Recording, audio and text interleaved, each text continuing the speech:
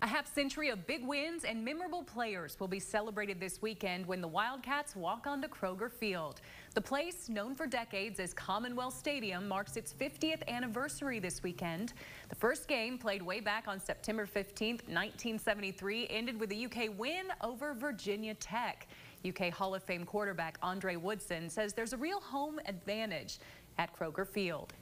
What I remember vividly about Commonwealth is the incredible fans greatly wanting to win and traditionally selling out games, and of course demonstrating that deeply rich culture of SEC football with passion and tenacity.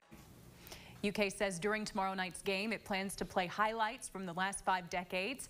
5 team captains, one from each decade, will serve as honorary captains for the game.